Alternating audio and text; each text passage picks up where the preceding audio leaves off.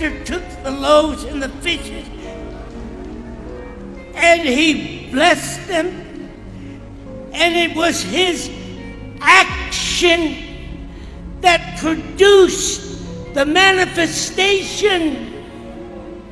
There was no manifestation until the loaves were started to be broken. There was no manifestation until the fishes were started to be broken. And there will be no manifestation of the power of God that God has promised in your life until you act. Takaba Sandaraba. I said until you act.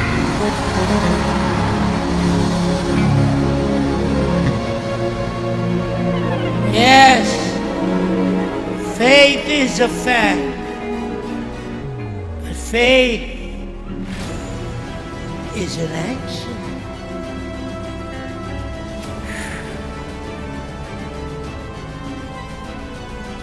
My God. My God.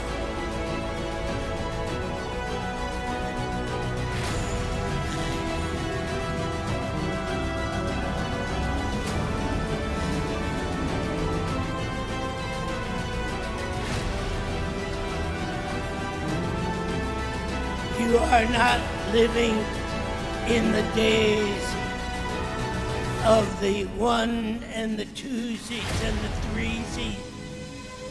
You are living in the hour.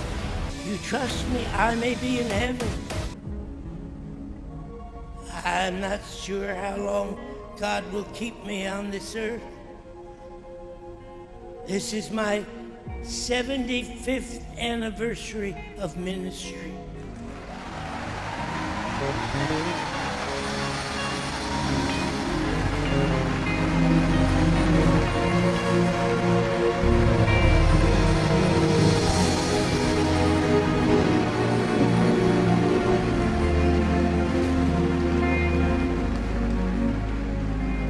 You may be seated.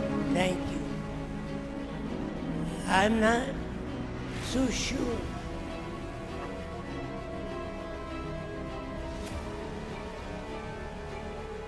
I was talking to Mama on the phone. She told me to tell you and Pastor Chris and all the wonderful ministers here to give her love to you.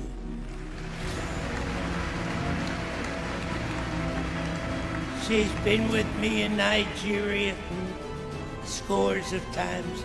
She's been with me you were in to talk to England. Richard Dawkins or anyone, they would be that empirical being, from a rational being to an empirical being. But then life went along, and all of a sudden the metaphysicians came along and said, you know what does this do for metaphysics? What does this do for certainty about philosophical statements? And so nihilism and despair came into being, a la Friedrich Nietzsche and so on. You cannot have any sense of ultimate meaning because you can never be certain of any metaphysical statements. You can never be certain of any philosophical statements. They were all subjectively driven. But then came along the existentialists and said, we have to find meaning. We have to find meaning in the face of despair. And they were pulling themselves up by their volitional bootstraps. In the face of despair, I am going to disavow all the despair around me and find my own individualized meaning and purpose. And so came the existentialists like Sartre and Camus and the others, and they found the way into the human psyche, not so much through argumentation as the logical positivists or the rationalists would have done. They were finding it through drama, literature, the movies, and the arts. So rather than coming through the front door of reason, they came through the back door of imagination.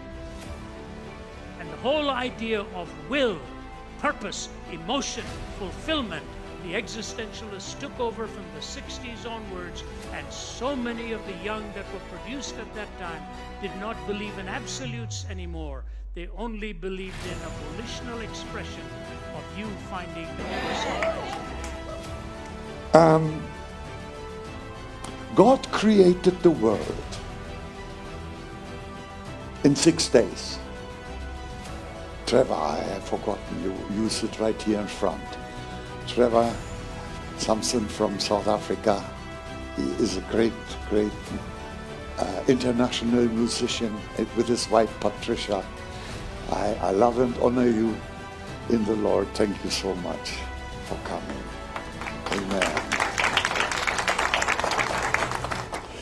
God created the world in 6 days. And after 6 days, he saw that everything was very good. Very good, very good, very good. There's only one thing that wasn't good. And that was that Adam had no wife. Okay, are you hearing me? That was the only thing that wasn't good. And that was corrected. So, Adam and Eve now in the Garden of Eden, the Lord celebrated his day of rest, also called Sabbath. God had his Sabbath. Rest did not mean that he was exhausted. God is never exhausted. He's almighty. He's almighty. Some people think they have to pray to help God, but I can assure you, God is almighty without your assistance. Isn't he? When he wants us to pray, is that he wants to connect us with his plans. Thy will be done. Your kingdom come. I don't want to lose my red thread now. I could go off like a rocket at any time.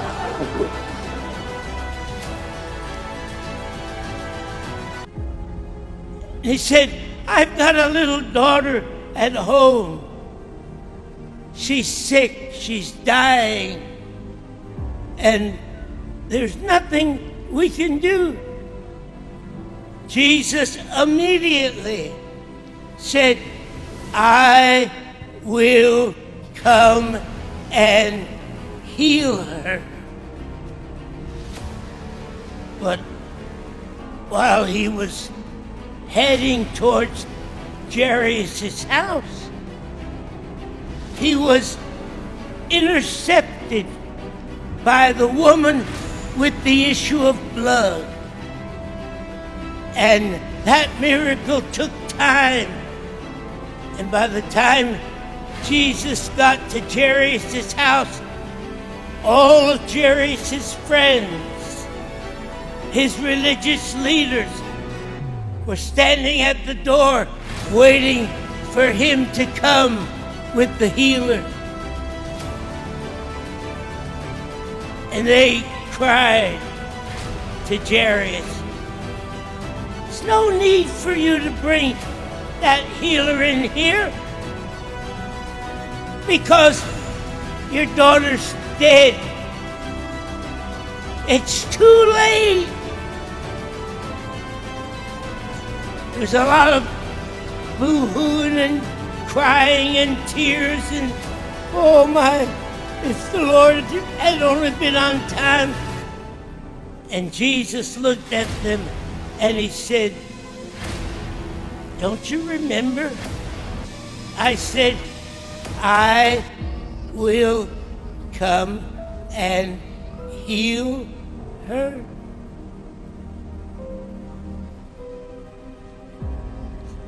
He turned his back on all of those religious leaders that came to cry, the healer got here too late. And those religious leaders were getting on Jairus and saying, you trusted in the Master. You're going to hear this, beloved. And your daughter is dead. How are you never going to face all of your religious leaders. They're going to criticize you. They're going to say, you went and ran after the healer, and it didn't do you any good. Your daughter's dead.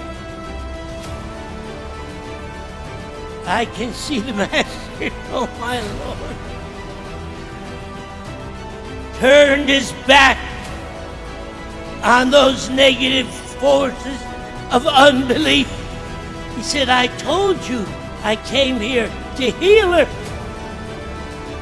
Take me to her. She's upstairs underneath the sheet. And Jesus takes his hand and he puts it underneath the sheet.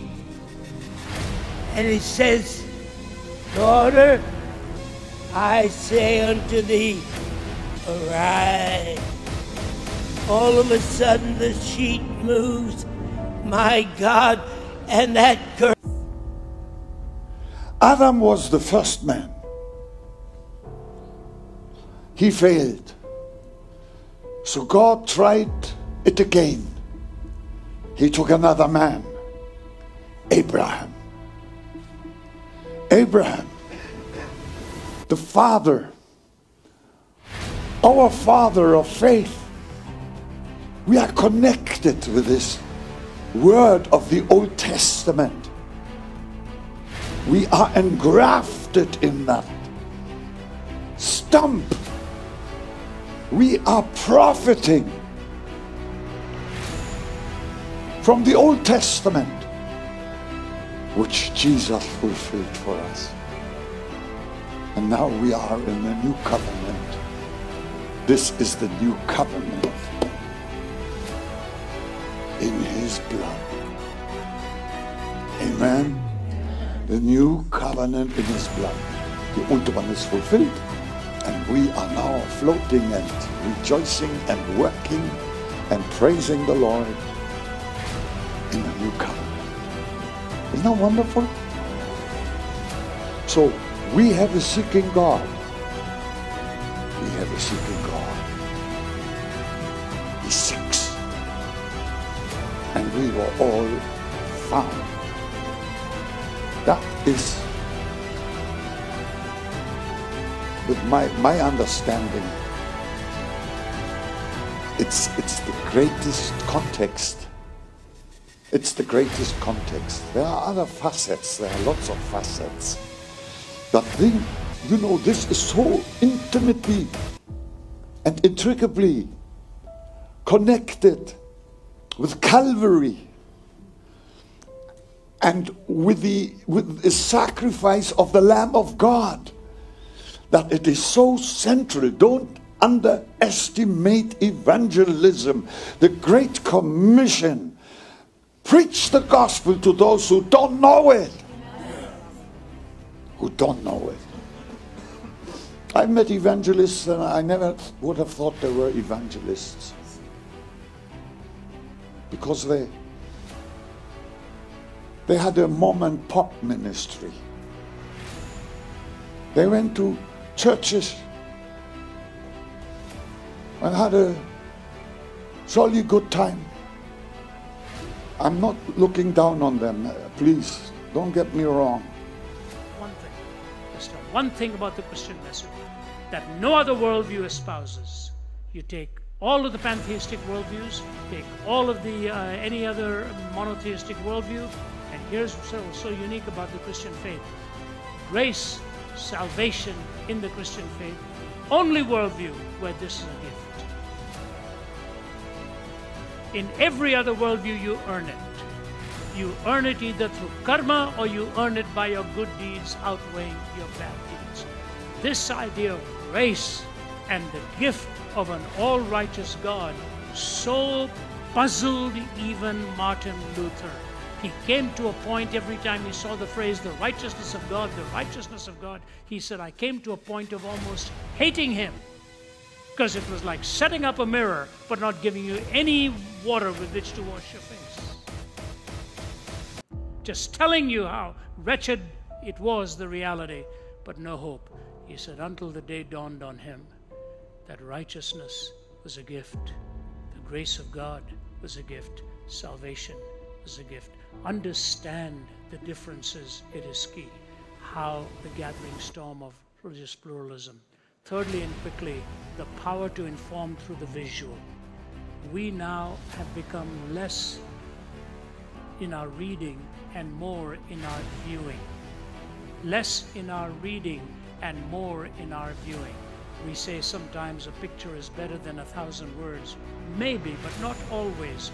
Sometimes a word is better than 1,000 pictures. What do I mean by that? Alexander Pope, describing the conversion of water into wine, had this one line: the conscious water saw its master and blushed. The conscious water saw its master and blushed. What an incredible reality is set before you and me in that marvelous mirror. You can see picture after picture after picture, but all of a sudden when you hear that voice, you say, it's so good to hear from you. Yes. Behind the glory of God is the voice of God, whether it's the burning bush of the transfiguration or the baptism or the book of Ezekiel, where the glory of God dwelt, there the voice of God was also heard. And so, what was it William Blake said about the eyes? This life's dim windows of the soul distorts the heavens from pole to pole and goads you to believe a lie. When you see with and not through the eye, we are intended to see through the eye with the conscience. Through the eye and with the conscience. But a lot of our viewing today is with the eye and devoid of a conscience. The truth of the matter is the eyes and the ears both have a place, and the mind is what holds it all together. And so I leave with you just those three changes and maybe just one more. Anybody ready to step into your destiny?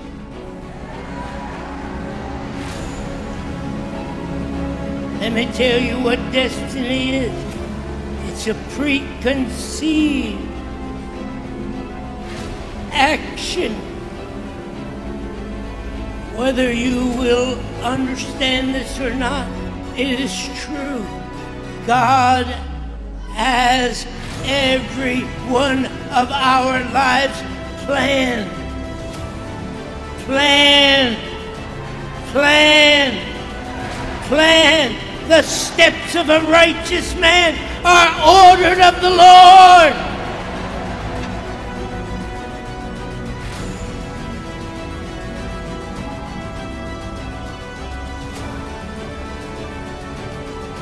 Be seated for 3 minutes.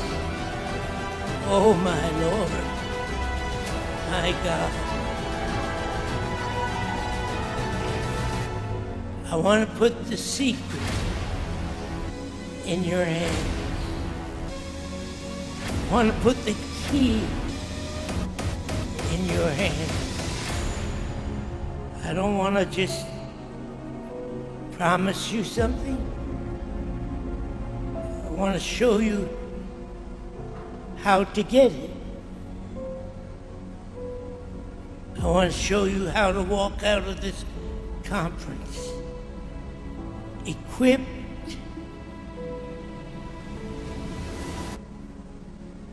that all power, all authority, which was given unto Jesus, is now given to you. All power, all authority. Somebody shout, all.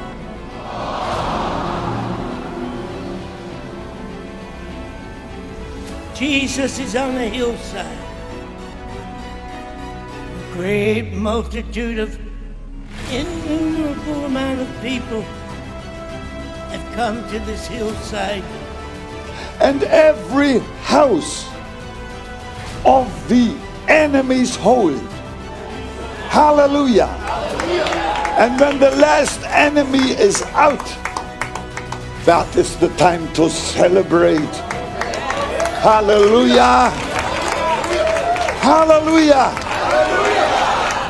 Don't forget that. We celebrate sometimes when we just have caught a mouse. We need to get the devil out. In Jesus' name. Hallelujah. Another thing about evangelism.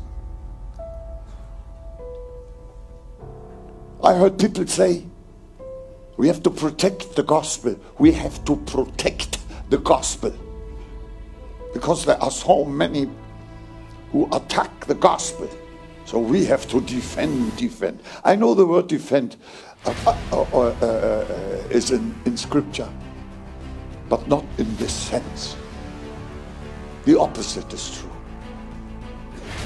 And what is the opposite? We do not defend the gospel with razor wire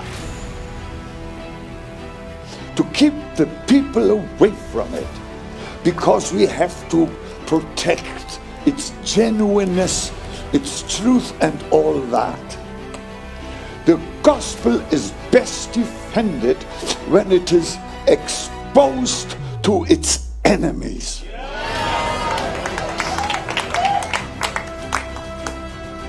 That is the best. Why? Because the gospel knows through the Spirit of God how to tackle those enemies. Hallelujah. And only when the gospel is preached, really preached,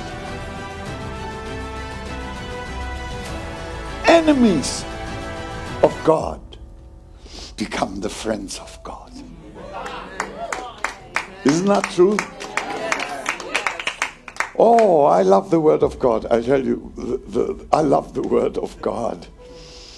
I love the Word of God. Let me say something more. Heart and the Savior of the world and His love with His extended arms being offered to you and me.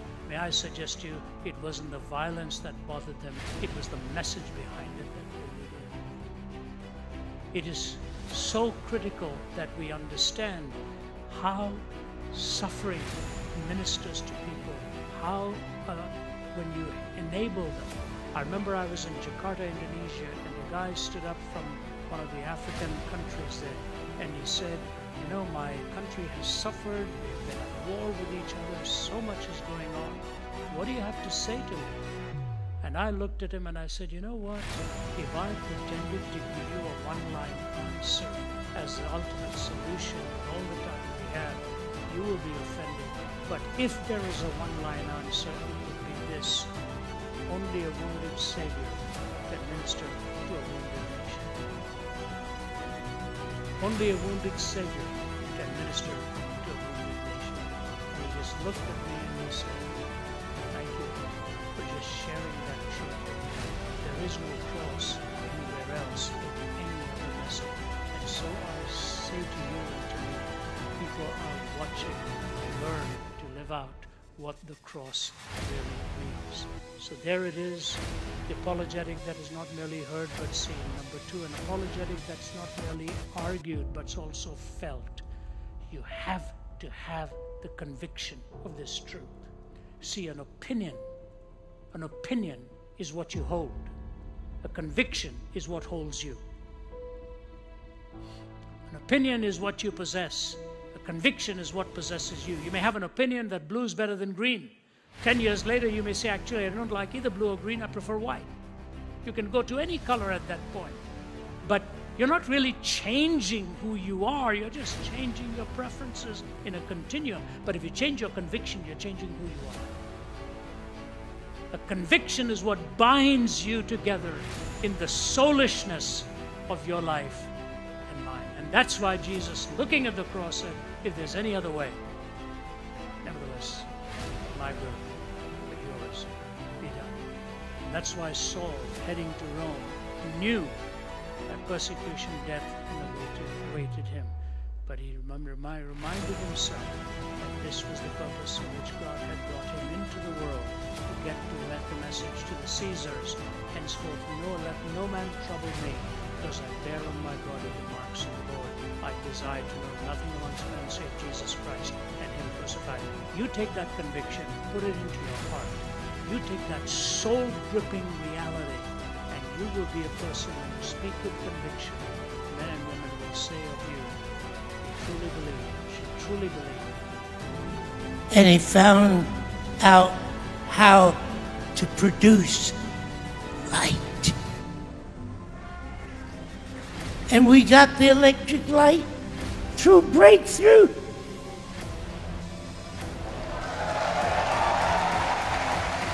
Now, I could stand up here by the hour, but I'm not an hour preacher. Usually 15, 20 minutes. So I've already passed that.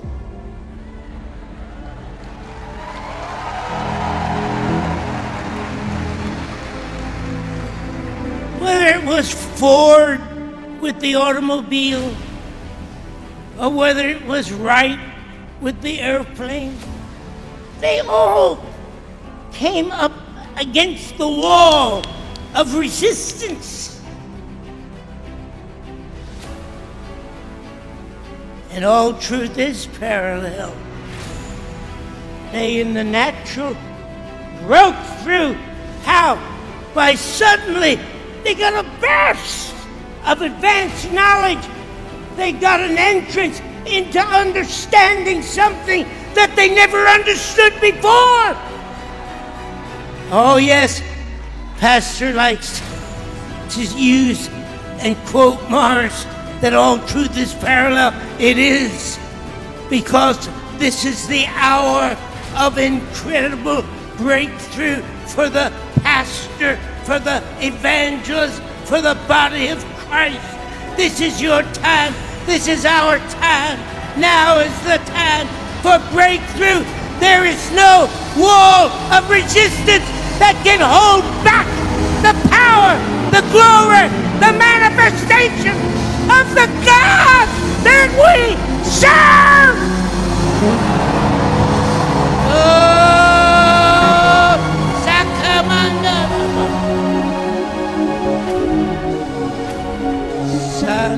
Angels.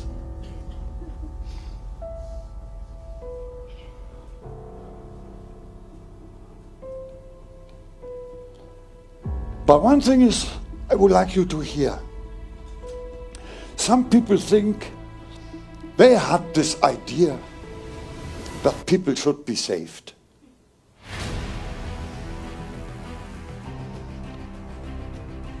Oh, the love that drew salvation's plan.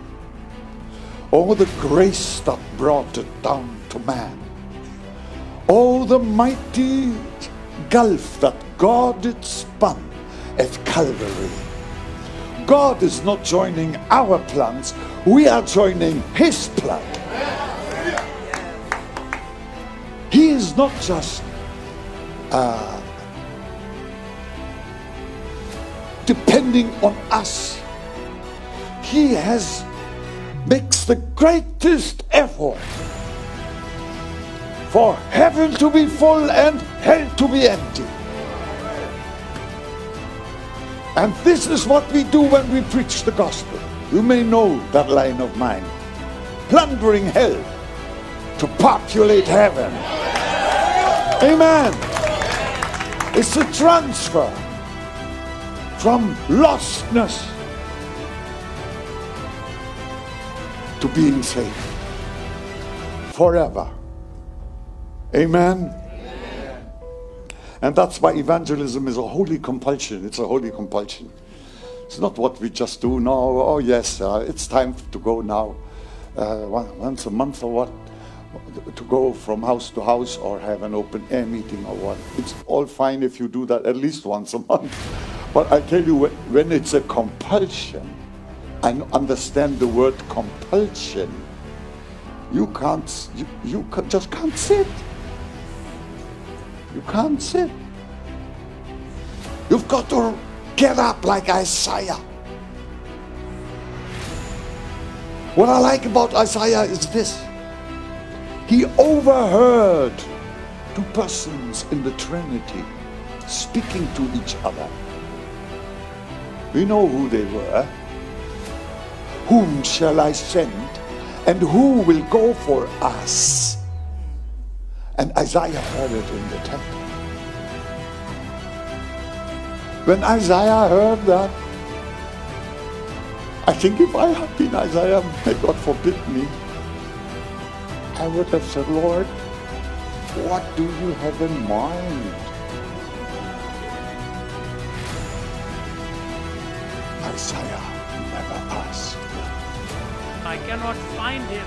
But then he starts asking a series of questions.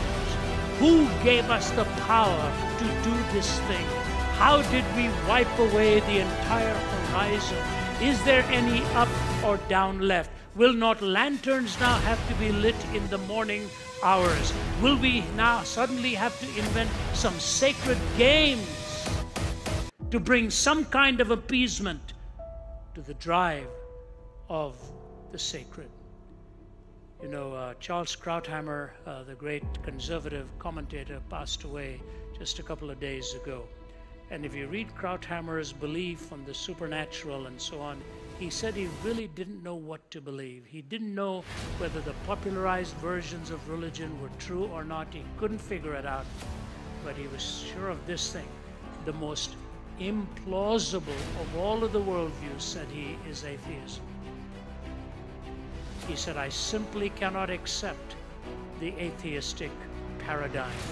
He said, there is too much of reality that is unexplained by that. He was known for being a decent man, an honest man, and a very wise commentator on things. So while he did not know which way to turn as far as the belief in God was concerned, he knew which way not to turn. And that was because it had its limited answers. And so the atheistic worldview, though, is growing in popularity. And that's why the questions that are being raised have fewer and fewer answers all the time. Ask any university student, what does it mean to be human? You will probably get as many different answers as the individuals you talk to. If we don't know what it means to be human, how do we know what the imperatives should be for humanism? What is the ism